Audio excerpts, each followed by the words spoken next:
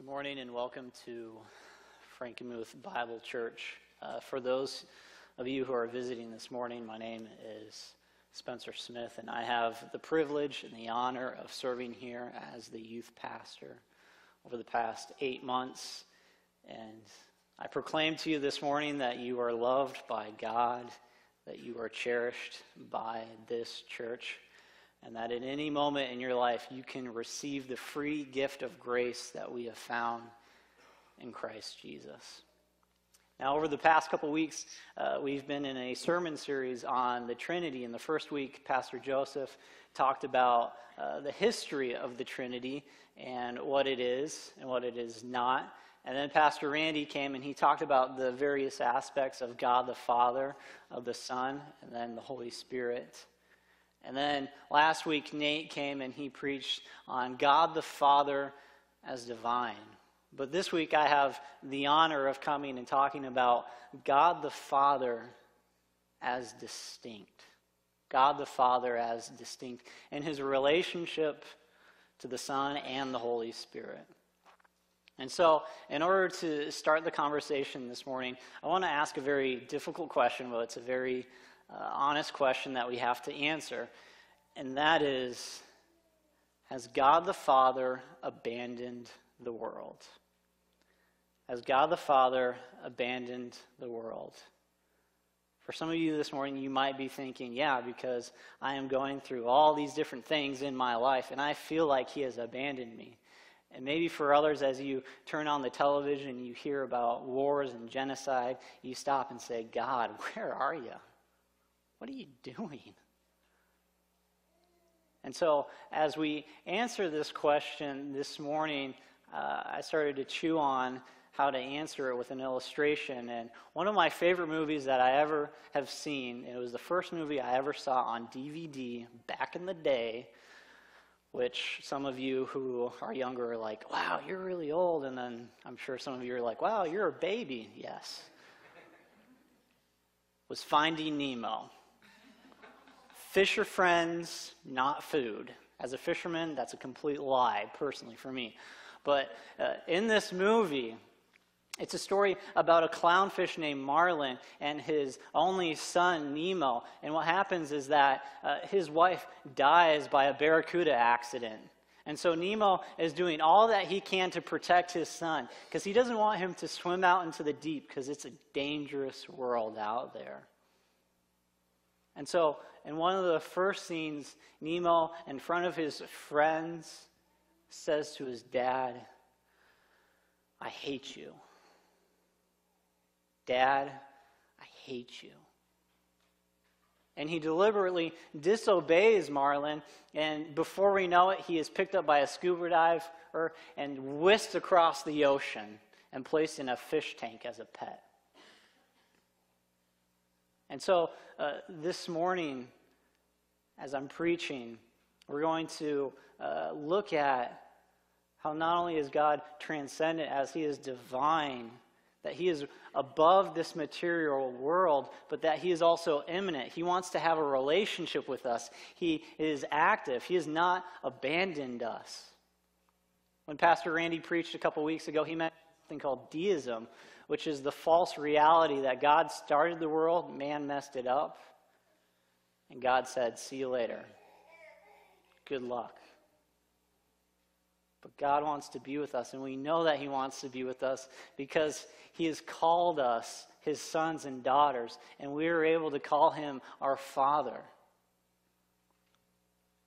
No other religion in the world calls God their Father except Christianity, except the truthful words of Scripture. And so that is how he is distinct in his relationship with his Son, Jesus, and the Holy Spirit, because he is our Father. And so before I dive into it this morning, I'm just going to pray for help.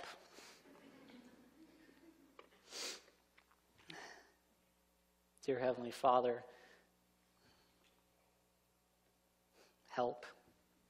I can't do it. I can't convince these people that you're their Father, that you love them. But you can. Speak to our hearts. Speak truthfully. Soften us. Help us to see the grand story of Scripture so that we can leave this place assuredly knowing that you are our Father and we have been bought with a price. We believe that you can do it. And I pray these things in your precious and holy name. Amen. Now, being a Christian, we innately, naturally talk about Jesus, because Christian literally means little Christ. But a lot of times we talk about God the Father in casual conversations or in prayers. And even as Jesus said, pray to God this way, our Father who art in heaven.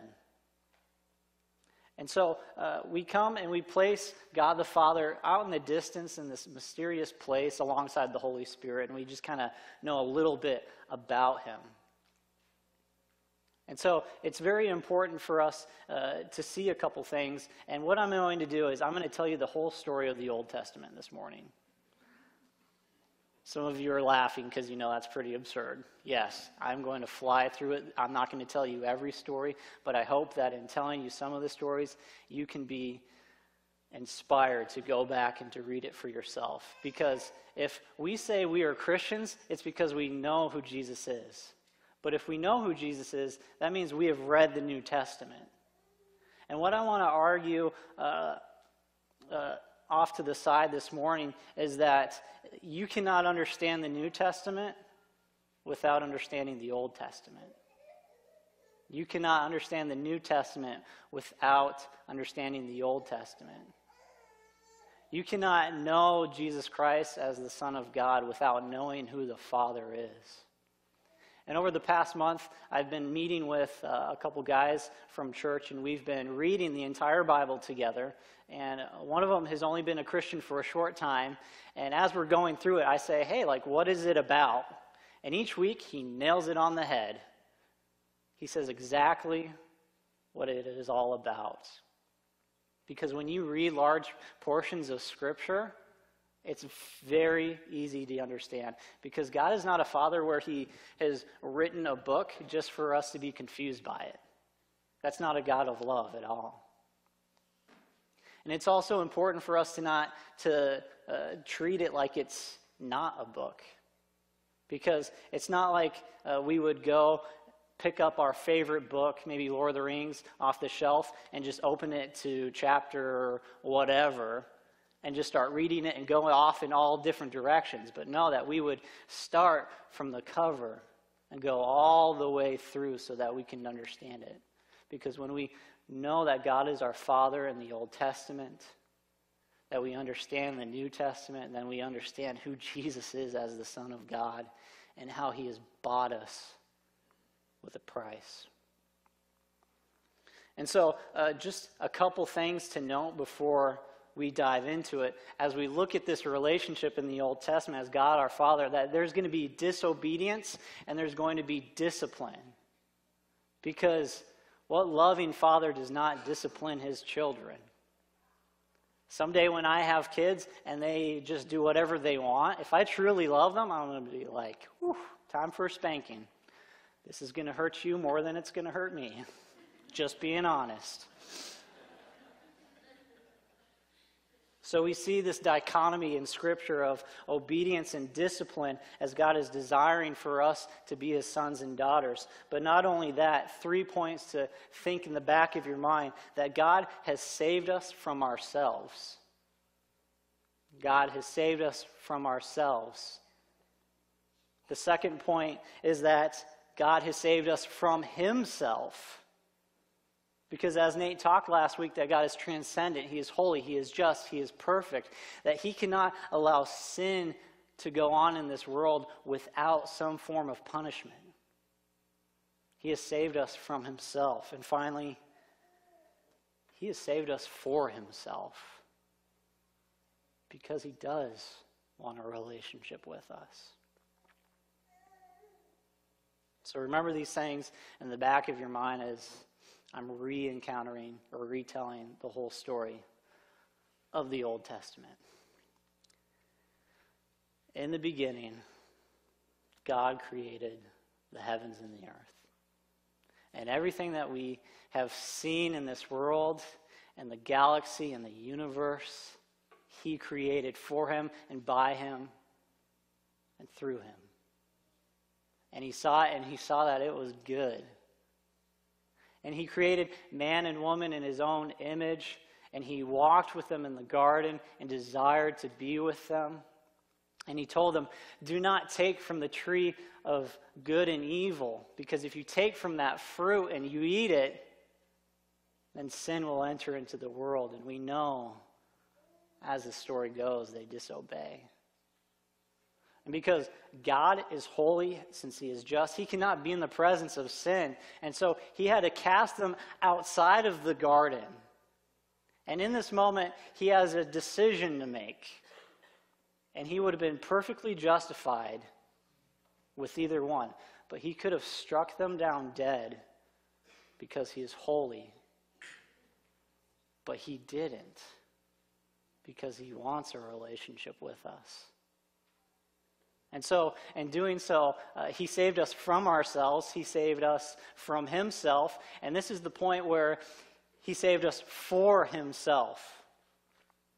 And as they get kicked out of the garden, we see that the world becomes more and more evil, so much to the point where God says, I regret ever making mankind. I regret it. They are so evil. They are murdering one another. And God sees a man named Noah, and he says, okay, there is one righteous man left in the entire world. I want you to build an ark to save yourself, because I have to wipe out all the sin, all the corruption in the world. I'm going to start over from scratch. And so he pours out his holy wrath on the entire world, and Noah's family is saved in the ark, and God places a rainbow in the sky saying, I will never destroy the world again by water. And unfortunately, Noah messes up. And the world continues to live in sin, and they don't learn from their mistakes. And the people of the world of the ancient Near East gather together, and they say, we want to make our name great. So we're going to build up this Tower of Babel so that humanity can be above God, because we want to be our own gods. And God comes and he says, no, that's not going to happen, because only my name is great. And so he scatters them across the entire world and gives them different languages. And we see that through the disobedience and the discipline that the plot gets stickier. It gets more complicated. How is God going to redeem the nations? How is he going to save the entire world now? Abraham. He looks at a man who is going to be faithful in his obedience, and he says, Abraham, this is what's going to happen. I'm going to make a promise to you. I'm going to make a covenant to you that someday your children are going to be as numerous as the stars. And the whole world is going to be blessed through your family so that they can return to the relationship that I desire with them. And not only that I'm going to promise them a land so that I can be with them. I could be their God and they could be my people. And I want you to circumcise yourself as a symbolism that you are my son and I am your father. And so we see in the story of Isaac that God tells Abraham to come and sacrifice your only son as a test. And Abraham gets to the point where he's lifting up that knife and God says, stop. I see your obedience. And God provides a ram for him and a sacrifice that would later symbolize Jesus' sacrifice for us. But sin is still there, creeping around. Isaac grows up and he has two sons, Jacob and Esau. Esau's the older one, but Jacob deceives Isaac into receiving his inheritance. And we see throughout the story of Genesis that he is just a conniving little scoundrel, a little sneak. And he ends up having 12 sons with 2 different wives. And the youngest of the sons, it says that he liked him better than all the other sons. And so, I've got brothers. I would never do this to my brothers, I hope. So they get jealous, and they're like, hey, let's kill him. And the oldest one was like, nope, we can make money off of this situation. Let's just sell him. And so they sell Joseph to some slave traders, and he is in captivity in Egypt for many, many years. But while he is there, God's sovereign hand is in control of each situation in his life, and he raises him up as second in command over all of Egypt. And it says in the Psalms that God came and he caused a great famine throughout the entire world so that he would force Joseph's older brothers to go down into Egypt to find food. And when they show up, they're like, oh boy, like, what happened? He's second in command. And we would think that he would go and he would enslave them or murder them and pay them back for what that they had done to him. But Joseph, bless his soul, does something that I couldn't have done. He says, you meant this for evil, but God has meant it for good. And so his brothers and family move down into Egypt, and they're not in the place where God wants them to be. And being there for 400 years, they start to multiply into the millions. But the next Pharaoh that falls and the next one that rises forgets about Joseph and his family. And they stop and he says, wow, they're too great. Let's enslave them. And so in enslaving them for hundreds and hundreds of years, they cry out to God, where are you? What are you doing? Have you abandoned us, Father? And he hears them. And Nate talked a little bit about the story of Moses last week. But God comes and he says, Moses, I need to use you to save my people. I got to fulfill my promises to my disobedient sons and daughters. And Moses, he has a couple excuses, but he says, okay, well, what is your name? And God says, my name is Yahweh. Or in other words, that I am God. I am number one. There is no other gods before me. I am all powerful. I am all knowledgeable. The whole 10 yards. And so Moses goes to Pharaoh and he says, let my people go. And Pharaoh says, well, who is your God? And he responds, well, my God is Yahweh, the God of Abraham, Isaac, and Jacob. And so Pharaoh just kind of coughs and is like, well, I've got my gods. And the story of the 10 plagues is so awesome. It's so like, it's just straight up cool. Because what happens is that during that time there were pagan deities, and the Egyptians, some of you might know, were worshiping all kinds of different gods. They were worshiping the god of the Nile, the god of the sun, the god of whatever. They had thousands of them. And so much to the point where Yahweh comes and says, no, like, I am the God of the Nile, and I'm going to prove it to you by turning it to blood.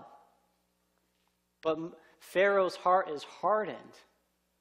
And plague after plague, his heart becomes more and more hardened to the point where even the sun turns black. And Yahweh is over the sun. There's only one God.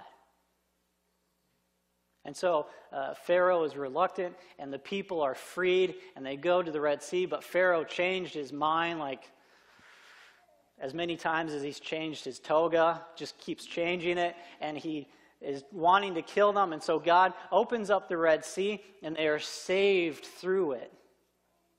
And the armies of Pharaoh crash and die. And they enter into the wilderness for 40 years, and as they are there, God is providing food and water for them. At this point, you would say or think, wow, they've seen miracles. Of course they have faith. Of course they believe. But what do? They take the gold that they got from Egypt and they make a golden calf and they worship it. Absurd. Ridiculous. Disobedience. And so, through disciplining them, God comes and says, no, like, you are going to be my son. And I forgot to mention this, that in Exodus chapter 4:22, it says this, Moses, say to Pharaoh, I am Yahweh. Israel is my firstborn son. And I say to you, let my son go that he may serve me. And so we see this beginning of this relationship where God is the Father, but yet they're disobedient. And so as they're being disobedient in the wilderness, he says, fine, I'm just going to let this generation pass by, and none of you can enter the promised land. You're going to miss out on it. And so that happens. And even Moses isn't able to see it. It says that he was just looking in the distance, and it was right there at his fingertips after hundreds of years of enslavement in Egypt, and he misses out. And so God raises up another man, Joshua. And in the book of Joshua, it's a wonderful book. But the very first story, we encounter a woman named Rahab who was a prostitute. And she comes and she sees that the Israelites are coming, and she has heard 40 years later still stories about how Yahweh is the one true God, how he triumphed over the Egyptians. And she says, I believe in God. And in Matthew chapter 1, we find out that Rahab was actually Jesus' great-great-great-great-great-great-great-grandmother. Jesus was related to a prostitute. But by her faith, she was able to enter into the family of God. And yet, Israel, the one who had seen all these miracles, continues in disobedience. It says that during those times that everybody was doing what was right in their own eyes, and Israel had no king. And so they came to Yahweh and they said, yeah, uh-oh. Took me a second. And Israel had no king. Uh-oh.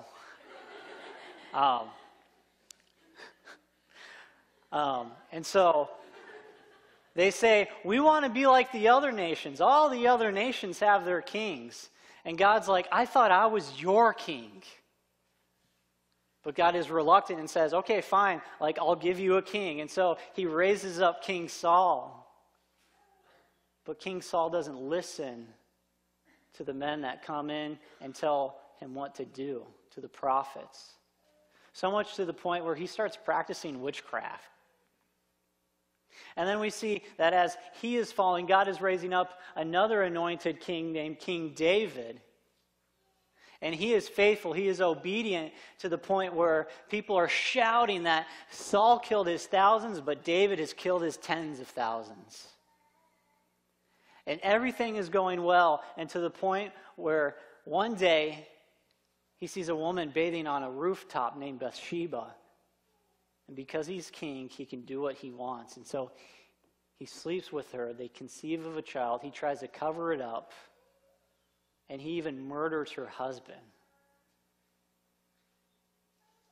The one man who is so close messes up in the final chapter of his life. And his son, King Solomon, comes and he fails. He asked God for one thing, and that was to be wise. And yet he had thousands of wives. Thousands of them. And so we see that God is finally last straw. Last straw. I am not going to let my sons and daughters get away with defaming my name as they're supposed to declare me as I am their father to the nations. And so he splits the kingdom.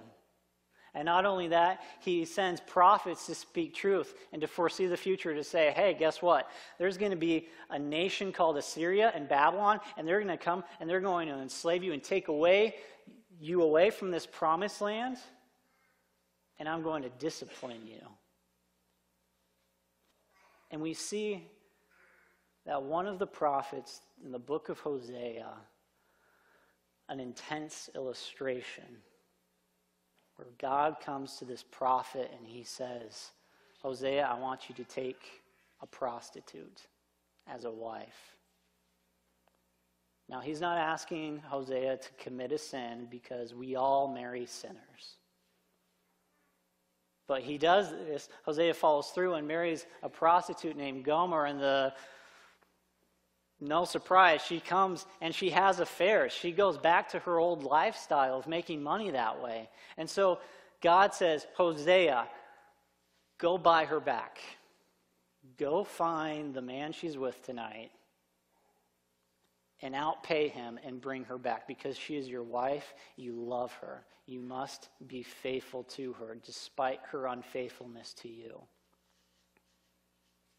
And the purpose of why Yahweh, of God the Father, is giving this illustration with some intense words going on, he says, this is like Israel who's played the whore. This is like my people who have done whatever they want. And at this moment in time, I'm going to stop with the narrative and just say, how many of us have seen in movies, been told by friends, family members, that if somebody hurts us, just pay them back. Find a way to get them back. Stab them in the back. Gossip about them. Do whatever. But in this one moment in all of history where God would have been just to give up on his relationship with mankind, who has played the harlot, he does the miraculous. He gives us his son, the greatest thing he could have given us in the moment of all of history of being disobedient. Because when we look at this part of Scripture, this Old Testament right here, basically says you can't save yourself. You can't save yourself. You are going to be disobedient. And that is what it takes for us to see it time and time again, that not only is the story of the Old Testament just our story, but it's a story of God the Father wooing us back to him. And we see this reflected in a story in Luke 15, verse 11 through 32. If you have your Bibles, I encourage you to open them, to read through this as I retell this story, because can we go back to God after we have abandoned the relationship, after we've been disobedient sons and daughters? And to talk a little bit about the context, which is so very important, because for those of you who have read this story or heard it before, that you know it as the prodigal son. But I have put prodigal sons, because it's not about just the one son. It's about both of them, but even more so, the son that we see in the end. And so the context of chapter 15 is that Jesus is hanging out with all these sinners, tax collectors, prostitutes, no surprise there. And as he's doing so, the religious people of the day are saying, why are you doing this? Like, seriously? Come hang out with us cool kids. We got it all together. And so he comes and he tells two stories to drive home a point about things that have been lost and things that have been redeemed. And he really nails it with the third one with a real punch to the throat. And the story goes like this, where a man had two sons, and the younger one comes and he says, Dad, give me your inheritance, which is before he should have given up. He should have died, and then he gets the inheritance. But he gives his son the inheritance, and he sells it all, and he leaves. And it says that he goes and he squanders it. And we see later on in the text that Jesus, or the other son, accuses him of spending it all on prostitutes. And so the story goes, and he loses all of his money, and there's a famine in the land, and he is eating among the pigs, which is a horrendous thing for a Jewish person to hear that. But even, I guess if anybody was eating with the pigs, it's a pretty low day. If I was eating with the pigs, I'd be like, okay, this is a new all-time low. Like, here we go. What happened? And so he stops and he says, I have sinned not only against my earthly father, but I have sinned against my heavenly Father. I've got to go back. I got to believe in his grace. I got to believe in his mercy. And so as he is turning, the word for repentance means to turn from your ways. As he's turning, the story immediately goes to the father who is waiting in anticipation for his son to return to him, so that he could be his father and he could be his son. And upon so, he sees him in the distance and he hugs him. He says, welcome home. Here's my robe. Here's the best calf that I have to offer to give you a feast. But in the background, we see the other son just sneering. Just, seriously? Like, I've been with you, Dad, this whole time. I've been obedient. I've been the good, faithful son. And the purpose of the story is to show to the Pharisees and the Sadducees, hey, you should be rejoicing that God is preaching forgiveness to disobedient sons and daughters. But I share this story with you because it's so important for us to see that God is waiting for us to come back to him. God the Father is waiting for us to come back to him. My favorite scene in the movie Finding Nemo is that this pelican is talking to him in this dentist office, and kind of a weird situation. If you see the movie, it makes sense. So he's talking to him in this aquarium, and the pelican has heard all these stories about his dad, Marlin, trying to get back, fighting jellyfish, fighting off sharks, going through this minefield. And as he's telling these stories to Nemo, he fades off into the background and the music gets a little bit louder and it zooms in on Nemo's face, and you realize his father loves him still despite his obedience. His father is waiting for him to come on back. And so we've seen this dichotomy of disobedience and discipline. We've seen that God the Father has saved us from ourselves, from not being able to be good, from not being able to be obedient. We've seen that God has saved us from himself because he is holy, he is just, he is righteous. And because he wants to have a relationship with us, he has saved us for himself.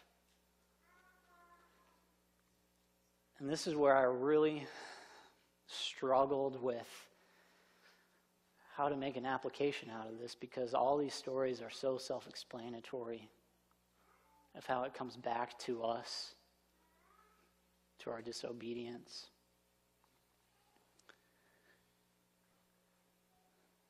And this is where I will come to say a few things.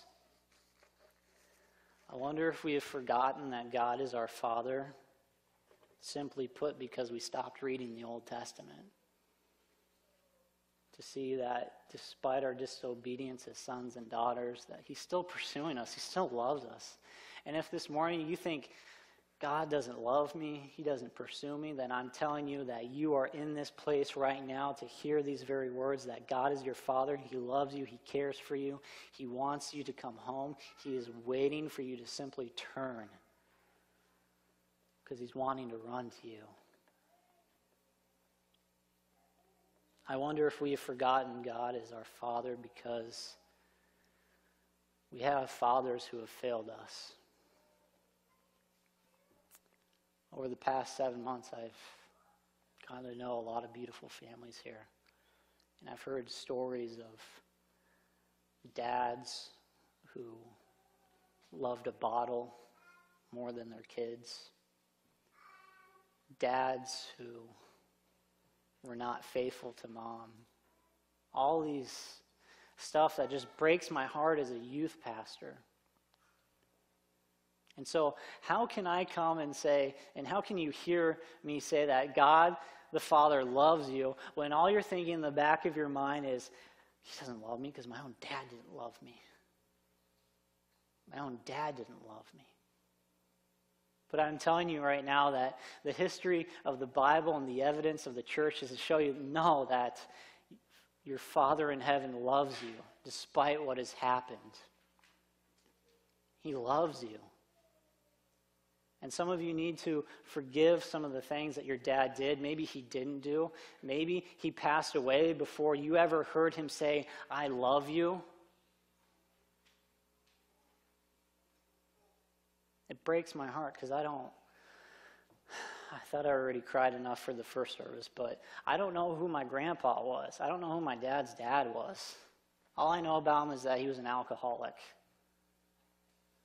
But praise God that my earthly father came and he saw God as his father and how he pursued him in his own personal disobedience. And he said, I want you to go to my dad and buy him for a price. That he told Jesus, his son, to do that. That he broke the chain of sin so that my dad, I know he loves me. And I know that I love him. Our fathers are called to be the evidence of our Heavenly Father's love for us. And I know I'm not going to be the perfect dad, but in those moments I'm going to say, hey, Harper, I messed up. I'm sorry. Will you forgive me like the Heavenly Father has forgiven me? And as a youth pastor, I hear so many kids all the time just talking about their broken relationships with their dads. And it hurts. Because if you tell me about your relationship with your dad, I can tell you about your relationship with the Heavenly Father. But believe, by God's grace, that you can break that cycle. And as a youth pastor, I have to stop and say, the world doesn't need more youth pastors. The world doesn't need more youth pastors. It needs more dads. To be dads, to be spiritual leaders in the home, to say, I love you at whatever cost. I believe that as we call God our Heavenly Father and we understand this relationship that we have with him, that the world would look on us in just complete confusion. And to say, wow, you do have a Heavenly Father. He does have a son that paid a price, that bought you back. And it's interesting to know, I forgot to mention this in the first service, that even the son who obeyed all of his father's commands in the parable, he was in his father's house, but he did not love the things that his father loved. We ought to know the Father so that we can love the things that he loves. And when we get to this point, we understand who Jesus is. We understand that when we believe in the power of his blood, that we are no longer children of wrath, but that we can be part of the family of God, found in Ephesians 2:3. Or in Romans, as Paul says again, that we are now adopted into the family of God. We are his, and he is ours. Or in Galatians 3:29, that we can be co-heirs because Jesus is the perfect son. We can inherit all of his Father's wealth of salvation. And I ask you this morning, do you believe that God is your Heavenly Father? And that he desires goodness for you inside of his obedience? Are you growing as a child of his in faith? Or are you sitting in the dirt making mud pies with lesser things than what he wants for you? Have you given up the bottle of milk and desired to have meat in your life in order to grow by reading his word? Has God abandoned the world? No. He's just waiting for his sons and daughters to return, to be part of his family. These are God's words written for you, his sons and daughters. Do you believe them? Let's pray. God, I thank you for loving us while we were still sinners, and knowing that despite our unfaithfulness, you have been faithful, that you have given us the greatest thing that you could have thought of, and that was yourself in your Son. And I ask that each and every one of us would come into an intimate relationship with you as our Father, that Jesus died so that that relationship could be restored. And as we do so, I pray that we would know that as our Heavenly Father, that when we disobey, you will discipline us because you are a jealous God. I pray that we would be teachful in these things. That when we know you and we know your word in the Old Testament and what you have done, we can see the richness and the depth of the New Testament and see how beautiful it was that the Son laid down his life for us. We anticipate the return of your Son to take us home to you. But until then, we will proclaim your gospel to the world, saying that we are your sons and daughters of God our Father. In Jesus' name, amen.